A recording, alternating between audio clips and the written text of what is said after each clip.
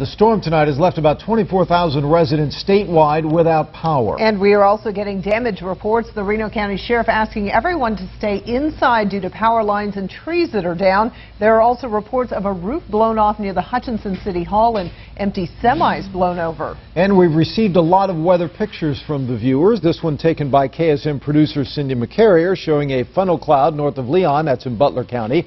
The area also got pelted by hail. This picture taken by Shelley Kalal in Andover around 6 o'clock. Hail as big as golf balls.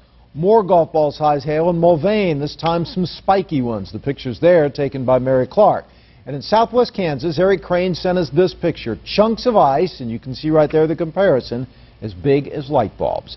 As for the Wichita area, the most we've really seen tonight, some heavy rain and a little bit of hail. Caused a few visibility and traffic problems for drivers. So far tonight, no reports of anything major.